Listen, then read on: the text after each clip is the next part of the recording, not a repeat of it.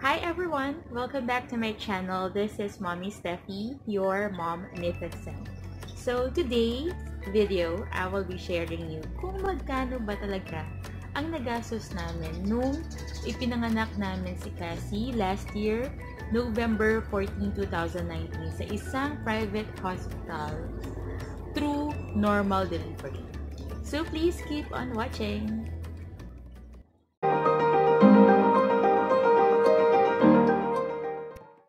So mga moms, sa panahon ngayon, mahal manganak. So pag nabuntis tayo, magsisimula yung gastos from the prenatal check-ups, medicine, laboratories like ultrasound, and also hanggang delivery.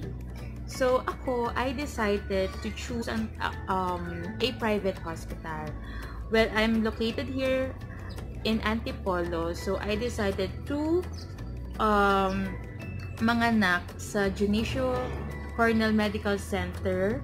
This is located along Marcos Highway kasi it's 5 to 10 minutes ride lang siya.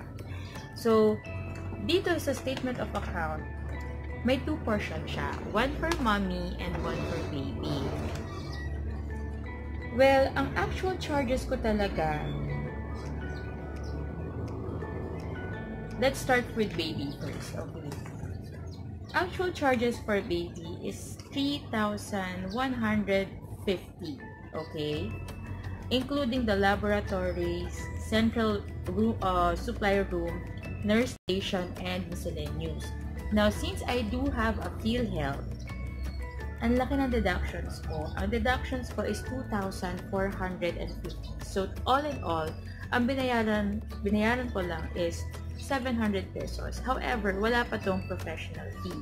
Later, di-discuss ko kung ano yung requirements para mag-file ng PhilHealth, para ready kayo.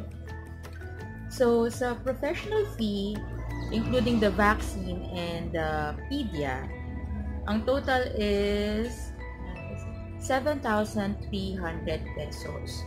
Pero, may deduction si PhilHealth ng 500. So, ang total ko, all in all, nakadeduct ako ng 1,200. So, ang total ko is 7,500 pesos. Kay baby pa lang ito. Yan. Nakalagay ka pa paid. So, next is kay mommy. Ang malaki na nabayaran ko dito is 3. Alright? Yung room and board ko, operating room, and professional fee. So, mahal kasi yung room and board ko kasi naka-private ako. So, ang rate ko is 1,600 per night.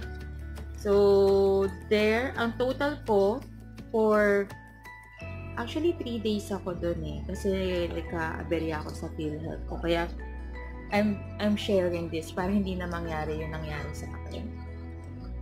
Ang total bill ko for everything except for the professional fee is 10,283.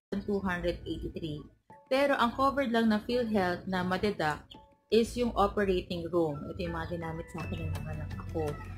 Is 3,000. Imagine, 3,000 yung deduction, diba? So, ang total ko without the professional fee yet is 7,283. Now, let's talk with the professional fee. So, medyo malaki yung professional fee. Alam mo ng bata ako, gusto ko talaga maging doktor eh. Diba? Ang laki ng kita mo, isang tao pinanganak mo. Magpapanganak ka, diba? So, sa professional fee, 2,000 lang yung nadeduct. Pero, not bad na rin, diba? So, all in all, well, 27,000 yung doctor. Laki, diba? All in all, dito kay mommy, na bill is 34,283.32. Okay? So, if you will add the mommy's bill and the baby's bill, ang total is 41,783.32.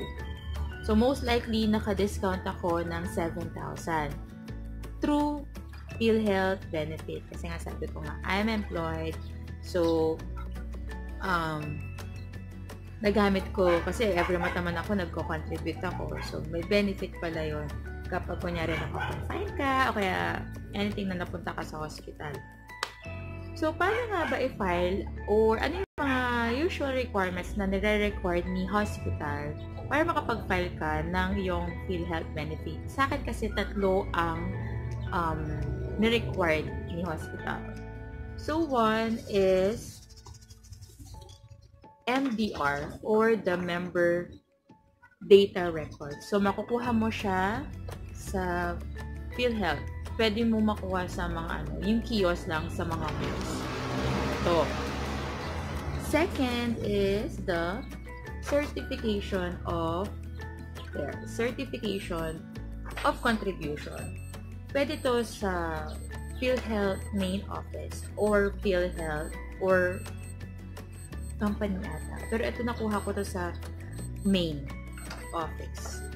And then lastly, ito, kasi since I'm employed, yung CSF or claim signature form. So, you need to fill this up everything. So, ito, minsan binibigay ni hospital. And then, pinapa-fill up. And then, kailangan may perma ng employer. Authorized signature from the employer. Ayan, nakalagay siya dyan. So, there. So, ito yung mga kailangan asikasuhin ni husband or kung sino man magiging kasama nyo sa hospital para ma-take advantage nyo yung PhilHealth benefits mo. Kasi malaking bagay din yun eh. From around 47 plus dapat yung bill ko, it went down to 41,783.32 dahil nga sa may PhilHealth benefit ako. So, there you go. That's the total bill nung nanganak ako sa isang private hospital. So, again, tip mga moms, kung hindi naman natin afford manganak sa private hospital, it's fine to manganak sa isang public hospital or lie-in. So, as long as komportable kayo and afford nyo, okay? Kasi, again, guys, after nyong manganak, mas malaki yung magiging gastos nyo kasi lumabas na si baby, nandiyan na yung mga toiletries, pampers, milk, tapos yung mga vaccines pa niya. Sobrang daming gastos. So, we need to be practical, mga moms. Okay? There you have it. That's the end of my video. So, please subscribe, like, comment, and share on this video. Thank you, mga moms. Bye-bye!